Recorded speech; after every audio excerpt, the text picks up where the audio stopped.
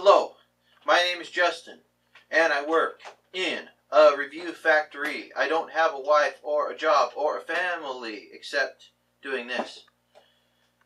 One day, they asked me, "Are you busy?" I said no, so they sent me a whole bunch of junk in the mail. Hello, my name is Joe. Oh, okay. Anyway, so,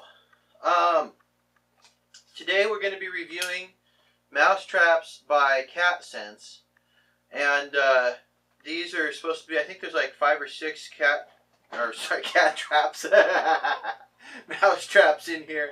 Oh no, you better not have cat traps on the internet. Everybody loves cats. These are the mouse traps. You're stealing food from cats. And here they come. Sweetness. I really got to get to that cardboard pile and get rid of it. It's getting tall. Okay. So, we are going to take a picture of these mouse traps here. And here we go.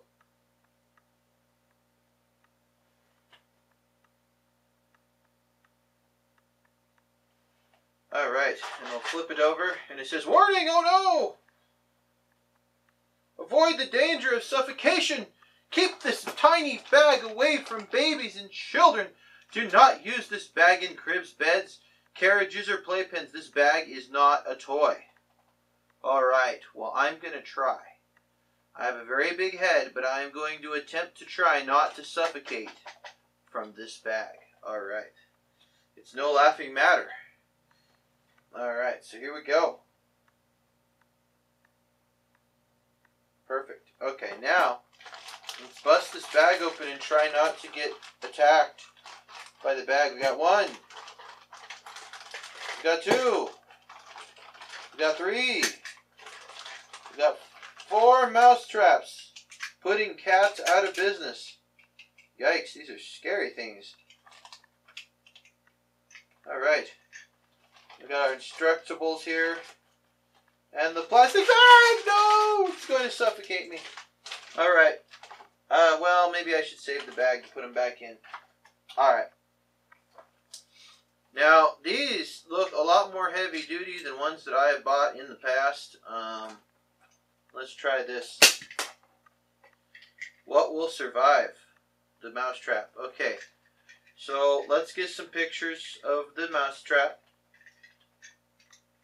Made by CatSense, K-A-T-Sense. Okay, so step 1. We got to read the directions, of course. You have to, because nobody knows how to use a mouse trap. Nobody knows. So, step 1, flip over. Oh, it's dirty. The instructions are dirty. That's what you got to worry about with that plastic, is where it came from. Okay, flip over. Bait cup is in the bottom. Oh, okay. So there's assembly required. See, there's the bait cup. Step 2, you press down to set the bar. And step 3, you're ready to catch. Well, yeah, but you got to put the bait cup in the thing. So, okay, now I'm confused. Oh, okay, I get it now. So, don't put your finger in the trap. Okay, so you put the bait in the bait cup. You screw it back in. And then what that does is when this is set, the bait is in the middle of the trap. So this is a lot more ingenious trap than traditional ones, because traditionally the bait goes right on the little flipper. And that usually doesn't always work. But this one is designed with a little dish down inside. And so you put the little bait here down inside the trap here in the middle. And then when the mouse steps on the edge, like a toilet seat kind of, to get into because he has to push this down to get into that little bait thing. And when he does that, he's done for. It's going to get him. So the mouse would have to have an extremely long, narrow nose to avoid this thing. Anything that gets on this is probably going to be done for. Now, how strong is it? Strong enough to hold a mouse and keep it from dying. Keep it from moving. Now, the problem is with these traps. I'm just going to give you a little disclaimer here. The mouse can run around with one of these on its head.